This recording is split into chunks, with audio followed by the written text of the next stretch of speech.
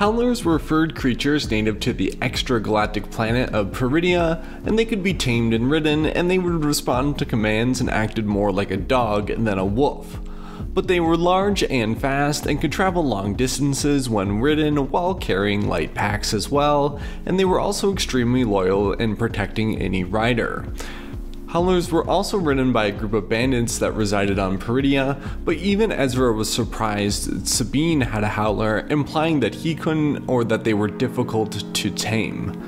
We haven't seen any wild but only domesticated Howlers on Peridea, but they're a cool rideable wolf-like species on the, like I said, extragalactic planet of Peridea. A nice new addition and mount to the Star Wars universe, and I wonder if any of these live on any other planets that we are familiar with, or if they're only located on Peridea. Sabine's Howlers seemed to be a bit more friendly once you got past the initial growls and snares, implying that they do have a bit more of a personality and again acted more like a dog than a wolf.